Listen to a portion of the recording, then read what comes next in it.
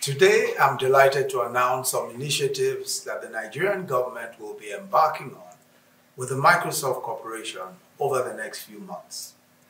These initiatives, which cover areas of intersection between technology and governance, and which will deliver value to our people, have come as a result of discussions I held in January 2021 with the Microsoft Corporation President, Mr. Brad Smith. I'm very pleased to see that within a very short time, we've moved from ideas to implementation.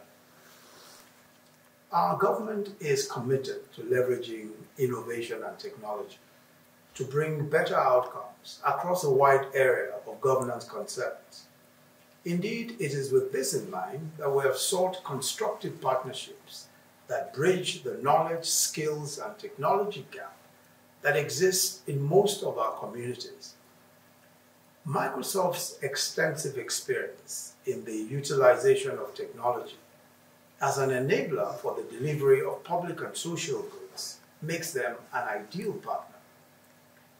This launch is indicative of our commitment to this and will involve collaboration with various government agencies as implementing partners, including the Ministry of Communication and Digital Economy, the Ministry of Youth and Sports Development, the Economic and Financial Crimes Commission, the Nigerian Institute of Cultural Orientation, and various other local partners.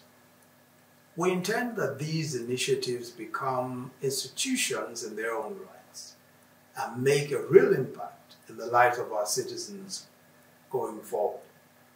This partnership will focus on two pillars. The first, connectivity and skilling, and the second, digital transformation. We plan to connect underserved communities in each of the 6 geopolitical zones with access to internet and cloud services. This project is a critical component of our objective of expanding broadband connectivity, which is by itself a major pillar of our economic sustainability plan in response to the COVID-19 pandemic. Expanded broadband connectivity will help to deliver content in online education, electronic healthcare delivery, financial and other services in the communities. Working with Microsoft, we intend to upskill 5 million Nigerians through this increased internet access over the next 3 years in various digital skills, which will increase both employability and entrepreneurship. The multiplier effect will bring opportunities in rural and urban areas to many young people and will help us deal with unemployment problems made worse by the pandemic. In the area of digital transformation, we will pioneer innovative approaches in the fight against corruption, a major priority of this administration. Leveraging Microsoft's technology tools, which can be deployed to minimize governance risks and block loopholes, working with the Economic and Financial Crimes Commission, the EFCC, we will seek to use cutting-edge analytical and case management tools to plug holes in our public sector system, as well as confront white-collar criminality more efficiently. This pillar will also serve a vital social function.